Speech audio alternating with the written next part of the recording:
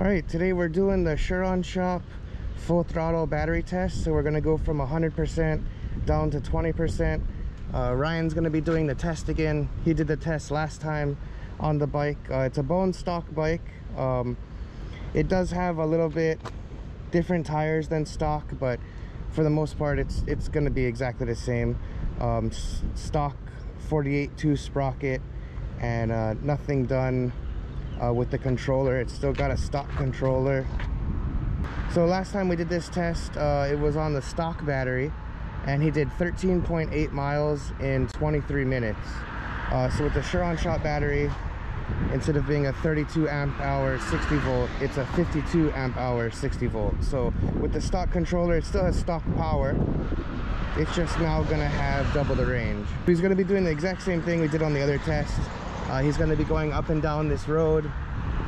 It's about a mile long road all the way down to the end, and he's going to be doing full throttle all the way down to 50%, and then he'll come over, we'll check, see what the mileage is and how much time, and then he'll finish up from 50% to 20%. As you can see, it's 66.1 volts and 100% battery. So all right.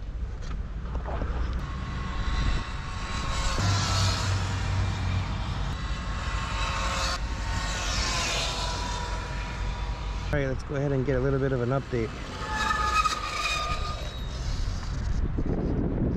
May I see the phone tracker, please? 51% and 59.9 volts. 14.2 miles in 21 minutes. So we're already past where we were on the last test with 50% battery remaining. His max speed is 49.4. We're using GPS Kit, which is the same app that we used last time to track the ride. So we're gonna go ahead, get him back on the bike, and then keep going for a rip down until we get to 20%. All right, I think that's gonna finish our test. What are you at? So he's at 18%, 56 volts. Yeah, it's gonna settle probably around 21%. So yeah, so now the battery has settled at 21%, 56.6 volts. So he's able to hold his max speed at 49 miles an hour the whole time. So let's see what he ended up getting.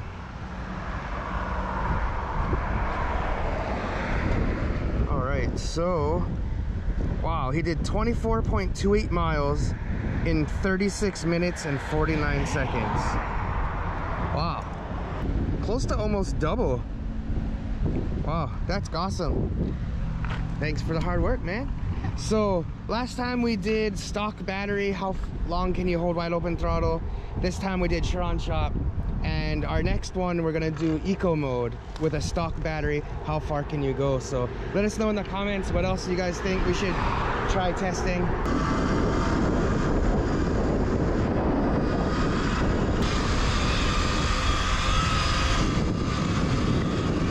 Woo-hoo-hoo-hoo!